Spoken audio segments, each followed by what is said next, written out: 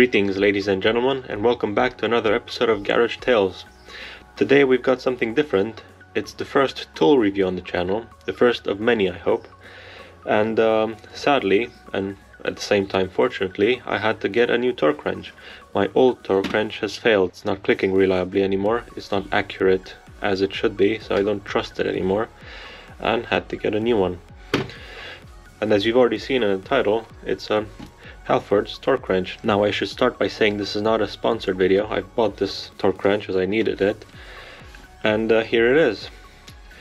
So I've decided to divide this video into three parts, trying to think exactly what would interest me in a torque wrench. So the first thing is, how does it look, how does it feel, how does it click, is it nice, because I like nice tools, I like all kinds of tools. The second part is it accurate, and the third part is it reliable, is it dependable. So let's have a look at it. First thing I'd like to say is, as soon as I saw this on the website and I seen it as I walked past them in the store, I was planning on knocking this box. I mean, it just looks cheap and flimsy, but now that it's in my hand, it doesn't really look that bad. I like it, it's different. I mean, you would expect to see something like this usually, but I pretty much like this box, and I'm assuming they intended you to throw this box away and just use the foam inside to keep it in your toolbox drawer. But I'm probably gonna keep both, as I usually do. And it's quite nice. You have to twist it a bit to open it and pull it out. And let's have the first look at the torque wrench. Nice, it's looking pretty nice. So why did I choose a Halfords torque wrench? I mean, it's not very cheap. I paid £85 for it. There are definitely cheaper alternatives out there, like the previous one I had, but again, I wanted something a bit more dependable, something with lifetime warranty, and something accurate. And as you may already know, Halfords doesn't make tools, someone else makes it for them. And in this case, you may be wondering who actually makes the torque wrench. Well, I've done some research, and it seems like Norbar are making the torque wrenches for Halfords, the Halfords advanced ones. And yeah, they're definitely a good brand, expensive, but very good torque wrenches. So that gave me more faith in this one. And also a second reason is I've had other Halfords tools, and they all served me well. I've broken a few, and they were replaced without any questions or hassle. Just go into the store and they'll give you a new one. So all of these combined made me think it's worth paying the extra money for this torque wrench. So yeah, let's have a look at it. Now, I'd be lying if I said this is the first time I see it. I actually took it out of the box as soon as I bought it because I couldn't help it. But it's a very nice looking tool. It's pretty nicely finished. I mean, on the plastic there are some edges from molding it, but again, you probably wouldn't expect to see them on the more expensive tools, but this is still pretty much a budget torque wrench. It's pretty nice. I like the way it's set up. You just pull this out, you adjust it, it's pretty easy. Push it back in. Once you get to your desired torque, the scale is pretty easy to read. You may think it's a bit small, but you also have the little numbers here. You just turn this and it's really easy to get to the torque you want. Much easier than on one of these where you have to twist it, and to my eyes the lines never seem to perfectly line up. So yeah, I'm happy with it. I can live with the small plastic imperfections. And yeah, it's nice. Some of the features, yeah, the easy adjustment, the very nice locking compared to the old one I had where you had to unscrew this to unlock it. And also, as you see here, you can only use this to tighten things to torque. But if you want to use it on left hand threads, or maybe you want to use it to undo things, like for instance, if you want to take out glow plugs and you don't want to break it, you set a certain torque so you don't put too much force on them. How'd you do that? Well, you flip it over, see the arrow is the other side, and you just push the square through. So the square goes either way. So you can use this either to tighten things or undo things, or tighten left hand threads, which is very good. What else do we get in the box? Well, we get the nice foam insert. It's okay, it's not terrible. It would sit nicely in your drawer just with the torque wrench if you want to get rid of the box, which is pretty nice. And we get a nice little pouch, very nicely made, which contains instructions and declaration of conformance. Let's see what's inside.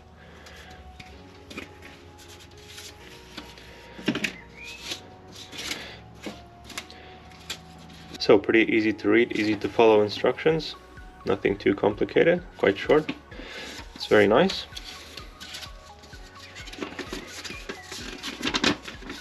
And a declaration of conformance, which you would say it's made exactly for this torque wrench. It's not a general thing you would expect. These are readings from this actual torque wrench, which are all within the claimed plus or minus 3% error, which is very good.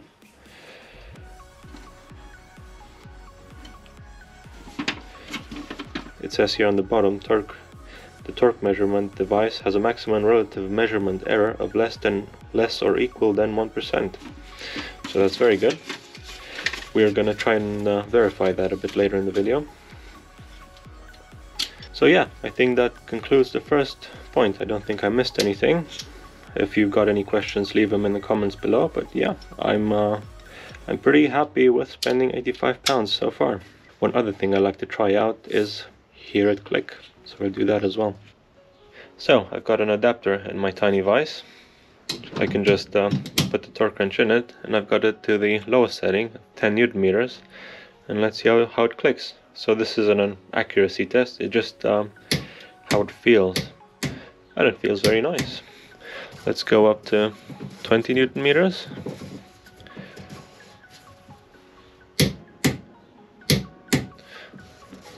Still a very nice positive feel to it.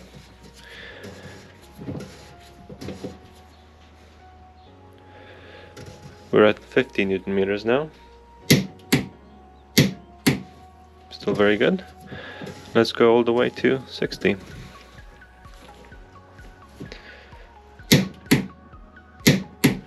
So yeah, I would say that feels pretty good. It's a nice positive click, and it's definitely not something you're gonna miss.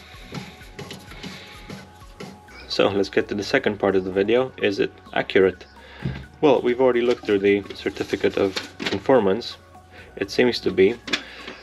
And one thing you should do with torque wrenches is have them checked yearly, at least, depending on how much you use them.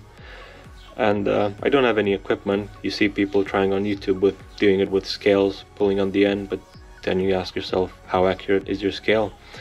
So I'm not going to do any of that. I take my torque wrenches to be checked yearly. So I'm going to take this, have it inspected, and see how close it is to the values in the certificate. That should be interesting to see. And that's about it. So I'm going to post a graph of the actual set values and how much it actually reads on the test equipment. Now, for the last part of the video, is it reliable? Well, it doesn't really matter because it's got a lifetime warranty, and I spoke to the very helpful gentleman at the store, and he said whatever issues I have with it, they will replace it. So for instance, like my other one, it's not clicking reliably anymore. They will just give me a new one. So based on that, I would say yes, it is reliable. It's made by a good known brand. It feels sturdy. So yeah, I have no issues in trusting this. But if you see this video was posted, I don't know, weeks, months, years ago, whatever, feel free to ask in the comment section, and I'll try to get back to you and see if I still have this torque wrench, I still use it, and if it's still accurate. Something else which is relevant and I believe worth mentioning regarding the reliability and accuracy of your torque wrench is the way you use it, the way you handle it, and the way you store it. So you may already be aware of these things, but just it's probably worth saying them again. This is not your average ratchet. This is a precision instrument and should be treated with more care and respect. You don't use this to wind up bolts, you avoid it if you can. You just use this to take them to their final torque, which is what I usually do. And also you should be careful never to drop this, because it could decalibrate it, among other damage that may occur, cracks in the plastic housing or other stuff like that. Once it clicks, you should never try to force it past that. You should just let it click and you've got your desired torque, and that's it. And also when you store it, it's a good idea to always store it completely relaxed. So if you use it at, let's say, 40 Newton meters, you don't leave it there, you just unwind it back before you put it in the box. That just releases the tension off the spring inside and helps it stay calibrated. And it's also worth mentioning that you should take these to have them checked once a year. And I believe that concludes this review. I'm fairly pleased with it. I don't regret spending the money on it. but obviously these are more first impressions, so now comes the real test, which is using it to work on my actual projects. So I've realized I went through the entire video and I don't think I've said one negative thing about the Stork wrench, apart from the small comment on the edges on the plastic housing. And to be completely honest, I can't really think of any negative bits about it. I mean, it's often difficult to complain about something when you spend money on it, because you like to convince yourself as well as others that you made a good choice. So that may be the case here, but to be completely honest, I'm pretty happy with it. There's not much I can complain about. But if I do think of something, I'll update the description or leave it down in the comments. Thanks for watching, and if you enjoyed this video, consider subscribing. See you next time.